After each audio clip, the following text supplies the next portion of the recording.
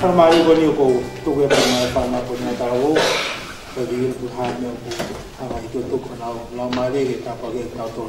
Kun tugol game mo pas-pas magmo kay tayo tao farmer po na tao. Hallelujah. Ay may dapat pasigaw ang buwis sa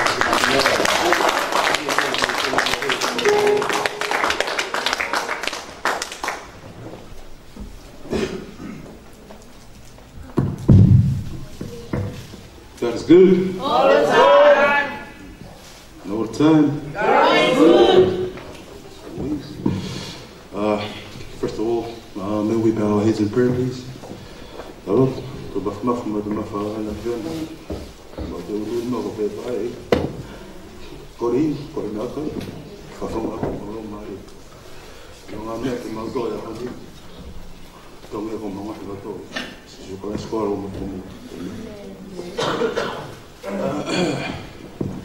First and foremost, I will always give praise and thanks to Jesus Almighty for the blessed day.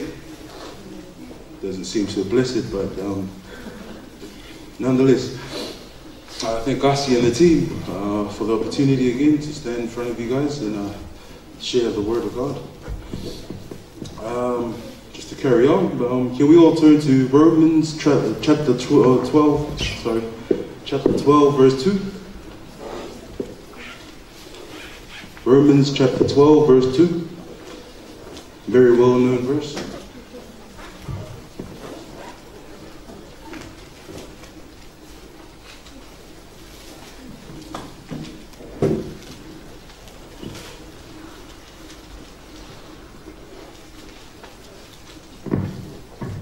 Guys all up?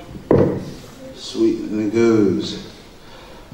Let us fix our eyes on Jesus, the author and perfecter of our faith, who for the joy set before him endured the cross, scorning its shame, and sat down on the right hand of the throne of our God. Oh. No, sorry. I'm just going to read another version from my phone.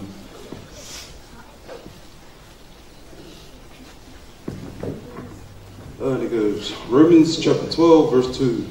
And do not be conformed to this world, but be transformed by the renewing of your mind, so that you may prove what the will of God is, that which is good and acceptable and perfect. Sweet. Title of the message today is called Mental Conformity. Mental Conformity. The message that I want to share today, it's like a little introduction or a raising of awareness to the end times. And I know as youth members and as Christians, a lot of people don't like hearing about the end times. It's like a topic that everybody kind of brushes aside. Like, who wants to hear about that stuff anyway? You know what I mean? Like, well, when Vika came around and she said, we are in the last pages of our time. I don't know how you guys reacted, but I was like, no!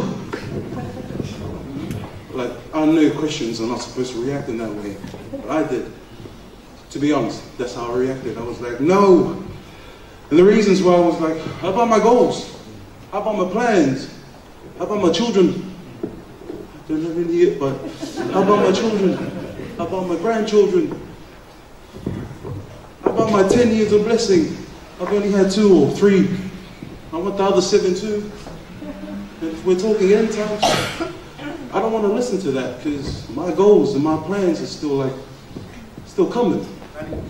And as youth members, you know, we have a long future ahead of us. I know Nikki's laughing at me. But like, as youth members, we have like a long future in front of us. Things to expect, things that we want, we need, and we're striving for. And talking end times, nobody wants to listen to that. I don't want to hear about burning stuff. I don't want to hear about the destruction of other nations. I don't want to hear that. I just want to hear about my 10 years of blessing. Like, that was the reaction that I had inside my heart, to be honest. When Vika said we were in the last pages, I was like, I'm not even married yet, bro. haven't done all those things. I haven't jumped out of a plane, haven't did skydiving, even though I don't fit the weight, but it's all good. There are many things. And I came to the conclusion that this is the mental state that the devil wants us to be in. Make us cling to second best. He shows us all of this, the world. He shows you your dreams, as he did to Jesus. Showed him all the things that a man could want.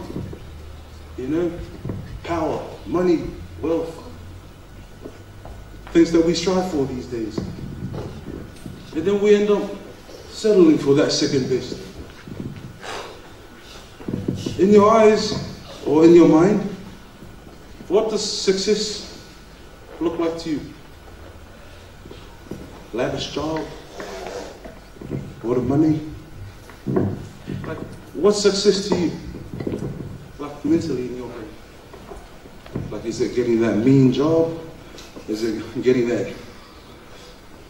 Is it finding the cure for cancer? I don't know. It's something impossible sometimes. Like for me, I dream to make a movie someday.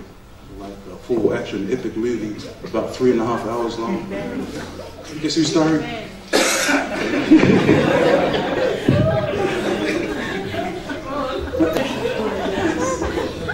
But I'm leading towards my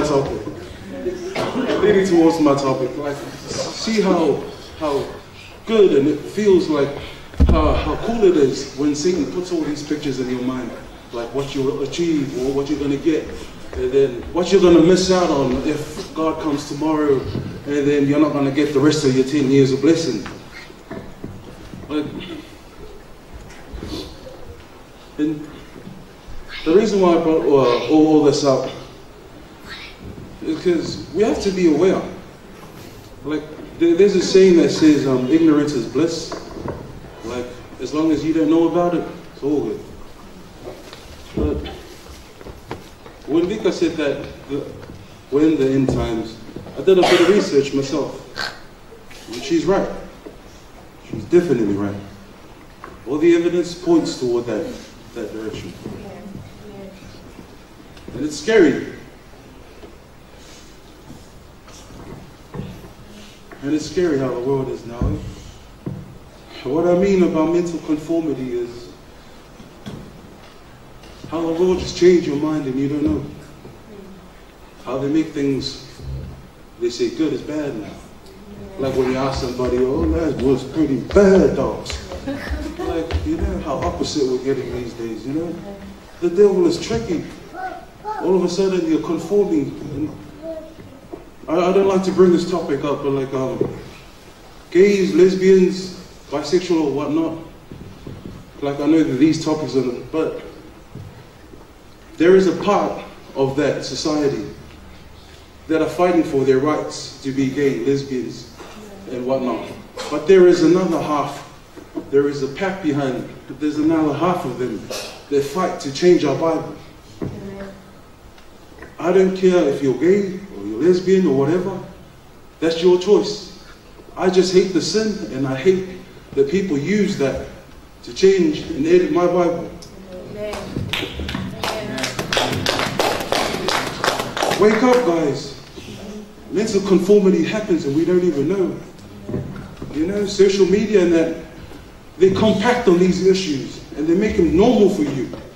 One of these days you're going to wake up and you're going to say, yeah, that's pretty normal to feel love for another man. You know, like I said before, the devil plays games, and it's the game of inches. He compromises every day. He doesn't have to move a whole football field in one day. I'm just going to keep on inching. That's what he does. Then 10 years from now, it's normal. Mental conformity.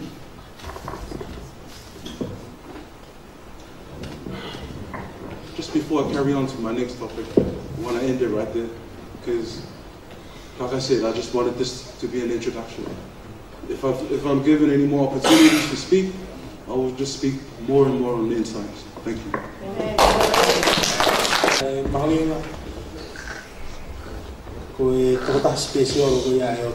Amen.